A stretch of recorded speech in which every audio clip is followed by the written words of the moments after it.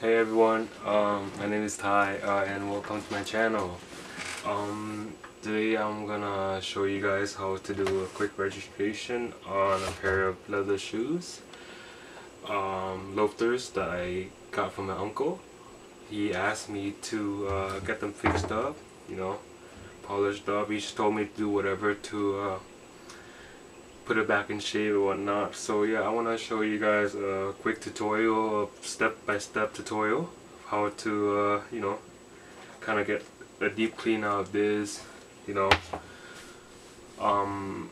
deep clean, and then go through a conditioning process and how to maintain it in the long term and what you can do with it, just for my knowledge. And yeah, it'll be a quick process tutorial, and I hope you guys will enjoy it, so stay tuned. I'll give you guys a close up of the shoes. As you can see, it's like quite scuffed up, and yeah, it's probably been a long time since he's worn it. I mean, he's got it cleaned up. Well, no, I don't think he ever got it cleaned up, to be honest. A lot of creasing, and yeah, this is like definitely a genuine leather type of shoe. So yeah, I want to start with like a deep wash. Deep clean with like maybe a soft brush, more like a sensitive brush, because I don't want the leather to bleed, just in case, then maybe not. And if the stain doesn't go out, then we'll go in with a medium brush, and and so on. And yeah, shouldn't be too much of a problem, and then we'll hit with decreases, and yeah, we'll move on to the conditioning tutorial afterwards as well. Okay, so let's begin the process of cleaning the shoes. I got some some water ready, some hot water. I usually like something a little bit hot, just so I don't know, it's just more fitting. And this is the solution that I use. It's Angelus, and it works for all these materials: suede, leather, bark, rubber, etc. And this is like my go-to. Like, it doesn't, you can also use like I guess like different like household soap as well and stuff like that. That works as well. It just I prefer to use something that's made specially for shoes, and like this one doesn't really have a lot of smell and stuff like that, so it's very neutral. That's what I like about it. But yeah, let's pour this into our bowl over here. Just a little bit, nothing too much. I'll set it aside, and let's get cleaning. Mix it up.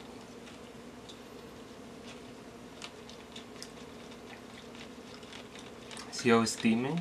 I feel like when you use hot water a little bit, like the how do you say it? Like, it kind of clean the dirt better, you know what I'm saying? It's like washing your dishes. So yeah, I'm gonna go in with the light brush. It's like a round brush. It's really easy to handle, and then yeah, since it's like a delicate material, so let's just test with the light brush first.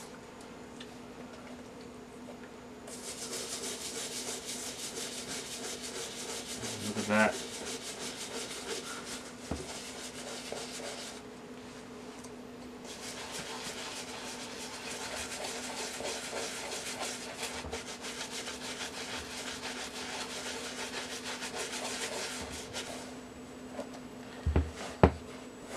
Now we're just gonna wipe it off with the clean towel. Alright. So yeah, already looks a little bit better. There's still like a lot of these top stain over here.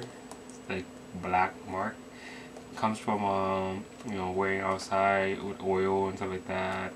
Like, it's many different factors. So it's like quite a big mark. So in these cases, we can try to go in with a little bit more tougher brush. So like a medium bristle brush right here. I usually use this one. This one is good. Yeah, let's try it out. So yeah, like, it does look a lot better, but it looks like we'll probably have to repaint the whole shoes to get all the cracks and all the nitty-gritty in here out, So yeah, I'll just continue to clean inside and out the shoes. Make sure it has, because it's very important for you to clean the inside of the shoes as well, because over amount of time the bacteria accumulates from your sweat, you know, from whatever dirt and stuff like that. So, you know, it's very important to clean inside, and plus it smells good, right? So, you know what I'm saying? So why not? Since you already clean your shoes, so you just gotta go the extra step to make sure it's proper. Alright, so I'm gonna clean. I took out the insole, so I'm gonna clean the insole. You know, same thing.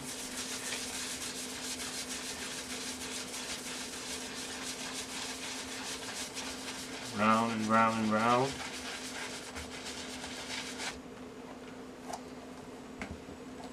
Just gonna go clean the inside of the shoes using this toothbrush right here. Yeah, it's just hard to reach inside, so this is the best tool to use, I would say.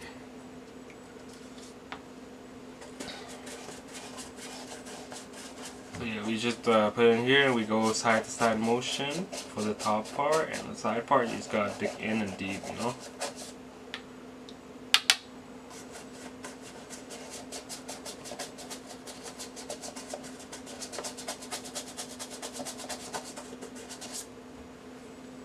Just make sure you take out all the water once you clean it, because an excessive of water, I think, to leather, it can really like lower the quality and kind of like soak into it, so we do not want that.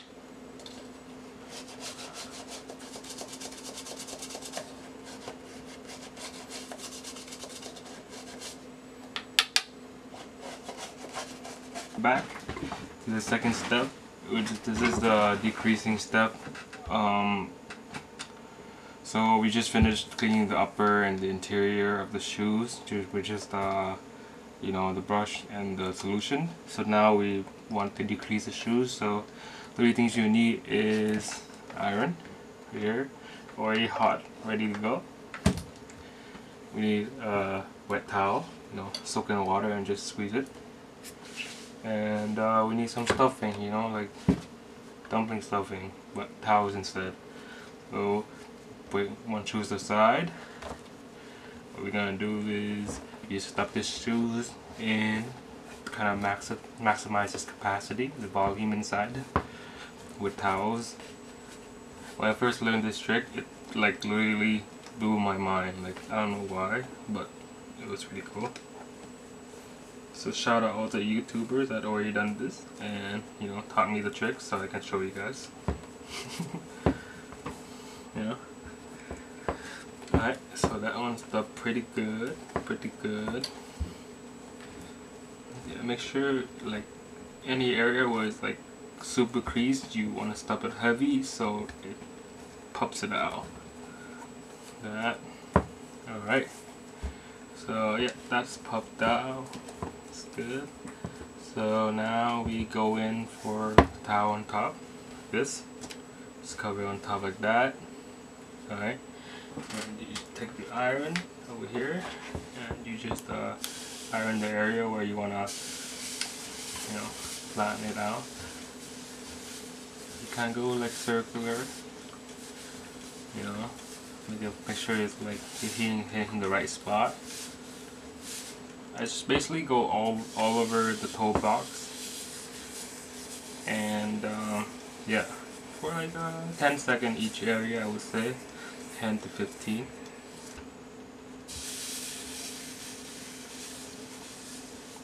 I hope you guys can hear the steam, because I feel like as a watcher you probably think the noises that produce from this whole thing is probably satisfying, because I like watching a lot of YouTuber who does like ASMR and shit. And like, I don't know, it's just such a vibe, man. Like, I sit there and watch that shit for hours. ASMR is a trippy thing. I remember first discovering it like a while back when it was popping, and I was like, what the fuck? Like, whoa. This is like, it's almost like we have the same brain, right? We all enjoy that shit. It's weird, man. Like, my favorite is like video of cat purring. Oh my god, I can't get enough of that. I'm gonna be straight up right now.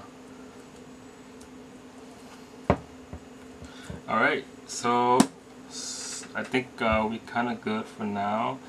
We was able to you know, penetrate that area where the interior area of your foot, and that's where majority of the creasing is gonna be. The final step, so I was mentioning earlier how you're probably gonna have to repaint all the shoes itself, because a lot of these marks are like permanent damages. So this one, these right here, as you can see, like, so there's really no way of like kind of like removing them unless you have to paint over. So for painting, as far as I know, I did a lot of customization before, so getting the color to match up is probably the most important part of the whole process, I would say. And yeah, so here are all the ingredients, all the material that we need. So we have over here, we have, you know, flat white Angelus paint, very useful. Cream color. These are probably the only two colors that I think we would need for this for the matchup. And so I have like you know, small cup of water, a mixing cup, and some acetone. Acetone is good to you know, clean the leather, wipe it over before you paint on it. So in terms of mixing color, I just kind of like just do it and just kind of adjust it as I go. So in this case, this shoes looks pretty creamy, so I'll probably do like half cream, half white to start with. I have testing shoes that I test my color on, so preferably a white shoes, or anywhere, you know, anything you can use, you want to use to test the color. That's very important, just so you don't, you know, mess it up and stuff like that. Add a little bit, add a little bit. This one a little bit thick.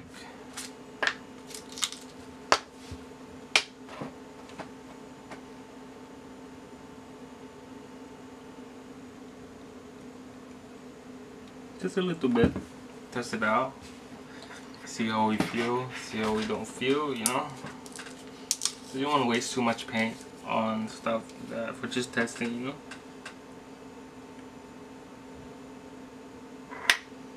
All right. A little bit thin there. Just a little bit. There you go.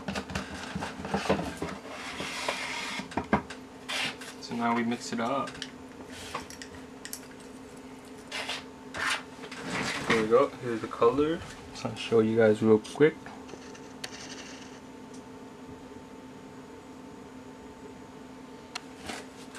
This is my testing shoes. So I just paint whatever on top just to test it out and see if the color works for the current shoes I'm trying to paint it on and stuff like that. So we'll just test it out.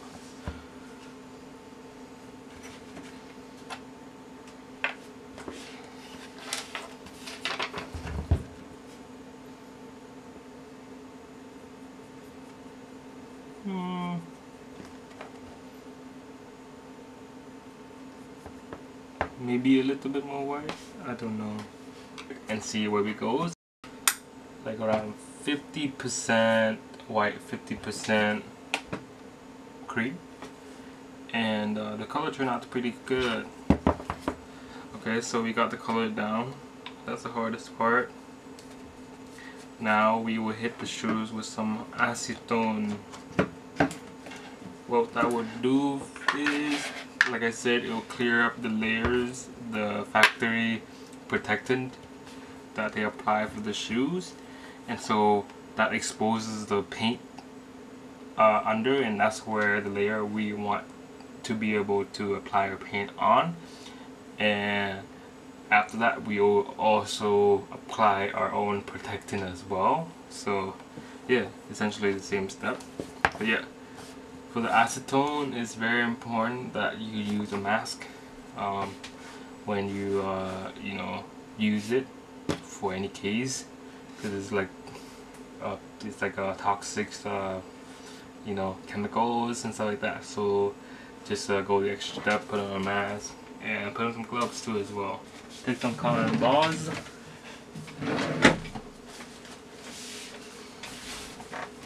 And use the, yeah, just kind of like gently rub all over the shoes.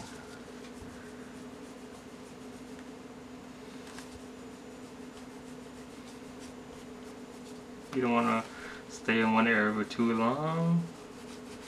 Making sure that the amount of time you spent throughout the shoes is uniform.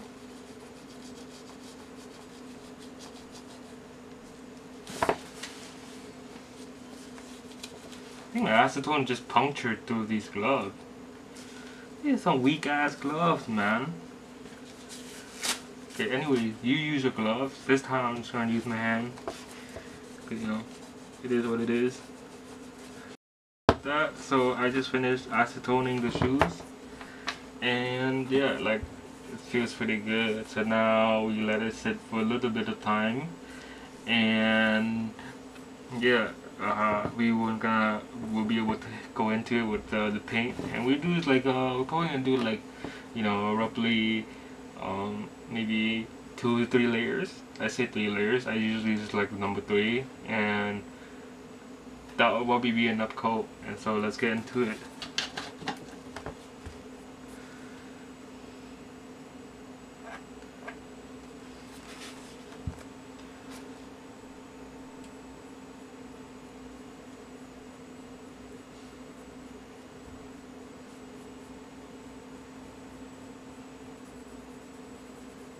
Make sure you don't hit the stitching too much, otherwise it will just look very unnatural, because all the shoes are going to be the same color.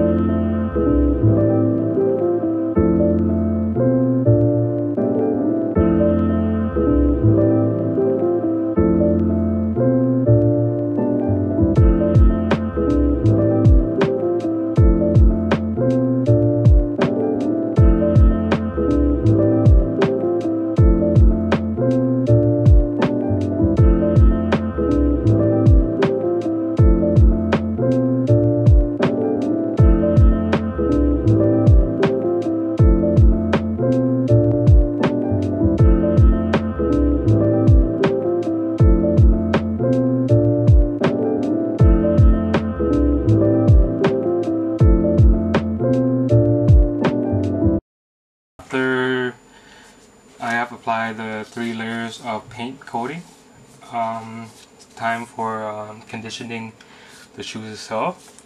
So here is some material that I use for conditioning: the mink oil. Right here, mink oil. I got this from a shoes repairing store. I don't remember the name of it, but it's very useful for leather. Just like make it very smooth and kind of like soak into the creases of the leather itself and make it very soft. And it's recommended to use mink oil once in a while for your shoes to maintain the softness and kind of like train the leather to become to last longer. Another material that I use is the leather Sheen, which is kind of roughly the same. It like kind of protects and conditions the leather, the material, and kind of make it more flexible and stuff like that. So I just decided to use both of these products because 2 is better than 1, right? So some of this on your cloth and apply it on the shoes itself. But I just prefer to use it, put on my glove and just kind of massaging my hand, like, you know, just regular massaging, you know what I mean? We just go like this, a little bit on there, and you just go for it.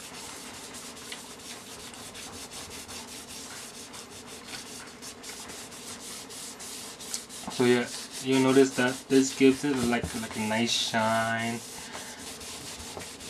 Just think of this as like a, you know, someone you love, you know what I'm saying? And you know, you want to give them a nice massage after they had a long day. Yeah, so essentially the same thing, right? Once we apply the mink oil, we're gonna go in with the leather sheen right on top. Just a little bit. This one I would prefer to use some towel. It would make the job a lot easier. So we just grab. Use that. We'll just use this one. We'll just use this one right here. Got some towel right here on top. Okay. Just a bit on there. You just go for it.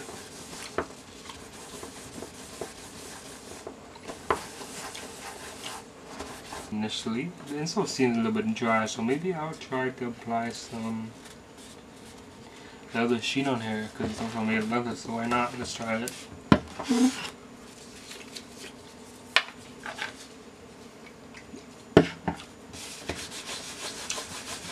Oh, that works. Yeah, that works. Give it like a little softness. Okay. So yeah, basically the shoe is done. What we're gonna do for the finishing touch is we're just gonna take all the stuffing out. So now, as you can see, the shoes has got its form back. It is no longer as creased as before. Very happy what turned out. So it's gonna insert the insole back again. Alright. So the insole, nice. Insert the insole back, and then some of the finishing touch that I like to do is, you know, have myself some deodorant. You know, you gotta keep it fresh, bio fresh in this case. Some lavender. You know what I'm saying? Alright, just give it a shake, spray that shit in there. 3 or 4, make it nice. Alright, so I'll make sure to drop down all the, you know, make sure to drop down all the products and name of the product and where you can find them in the description, and you guys can buy it and try it out yourself, especially if you have leather shoe that is very expensive and something that you want to last for a long time. These type of you know, conditioning and cleaning steps are very crucial because, you know, in the long term you end up saving more money, and some things are just not replaceable, you know what I mean? Thank you guys so much for tuning in. I know the video is kind of like choppy and just kind of all over the place, but like I said, as I get better at these type of stuff, I want to make sure the production is a lot better, and it's gonna be a lot more proper, and you know, it's just easier to follow. But yeah, anyways, thanks so much for tuning in. I will be back. I'll try to post a video once a week of tips and tricks, and like I was saying before, I'll probably post videos that whatever you like, right? So I'll probably post like a fashion vlog one day, or a thrift vlog, or like a fucking mukbang.